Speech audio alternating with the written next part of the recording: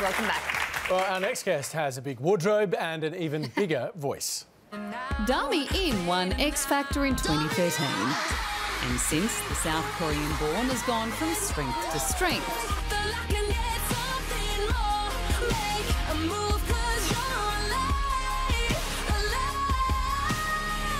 Earning #1 positions on the ARIA charts. And this year represented us in a little talent contest called Eurovision.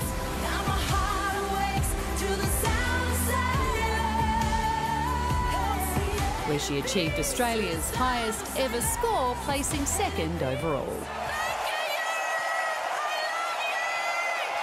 And with a new single and a massive tour on the horizon, it seems there's no limit to how high this star will rise.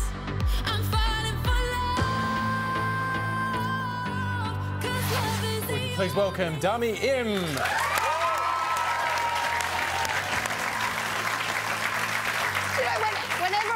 Songs, I really want to go, oh, like that. It's such good. That's my choreo. That's...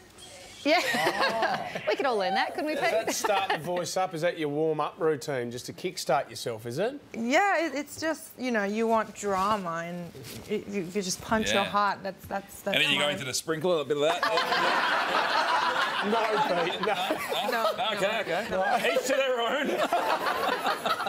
Dami, you've kind of rebooted your sound for this latest single. It's called Fighting for Love. Can your music get any more catchy? Because this one is pretty catchy.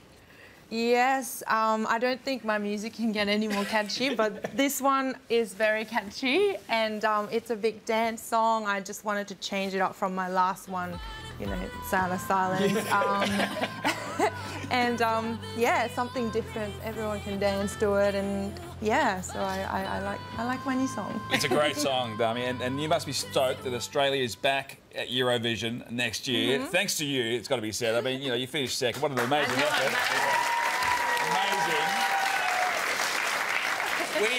We had the Veronicas on the show last night, and we put it to them. I think they're chomping at the bit to represent Australia. Chomping at the bit could be a great Eurovision song title, by the way.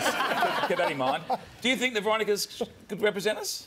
I think they would do an excellent job, you know, and you know the two of them would look really good as well on stage. I think they could be great. Do you have anyone else in mind that you want? Personally, I thought because it was Guy Sebastian last year, me this year, and I thought it would make sense to send another bloke next year. Well, we've been trying to campaign for Daryl Braithwaite to do Horses. Yeah. We thought that would be like... Oh, who knows? And people were saying Shannon Knoll. Yeah, but see, Dami, he can't do Horses, can he? Because he didn't originally write that song. That's a cover. Oh. No, there was a guy, Ricky Lee Jones, wrote it. And you've got to come up... What are the rules to Eurovision? You do have to have your original song, so it can't have been performed in the last, like, 3 months or something. Oh, God, he's stuffed then, Daryl. Has he performed it the last 3 months? I reckon Daryl's performed it 500 times in the last 3 months. Yeah, I don't think he can do it. It does open a door for chomping at the bit. Okay, you can write one does have for a him. sprinkler. That has a sprinkler feel to it, Pete. It's not bad. Hey, Dami, how different is your, like, on air, your stage persona to how you are around the house? I think on stage I try to look very, you know, strong and charismatic and, you know, like I've got it together. But normally I'm pretty really clumsy and yeah, always just have something like missing, like losing stuff everywhere. Yeah, but you don't want to be doing that on stage. You've got to be doing a bit of this in the kitchen when you're like, you know, do your move and bring yourself back to, you know, when you're at home. If I did that, my husband would leave me. Like, it's just, I don't, yeah, no, I'm don't want to go crazy yet. So.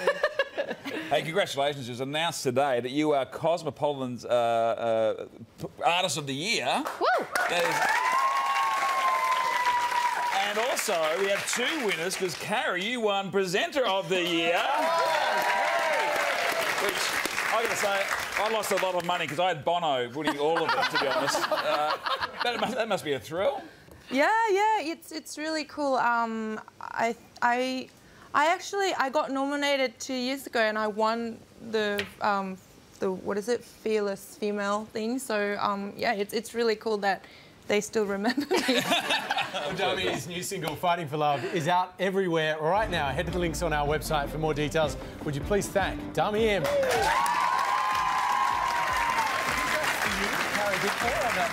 That's all we have time for tonight. Thanks for joining us. Fixie. Coming up next here on 10 is David Attenborough's Natural Curiosities. We'll see you tomorrow. Good night.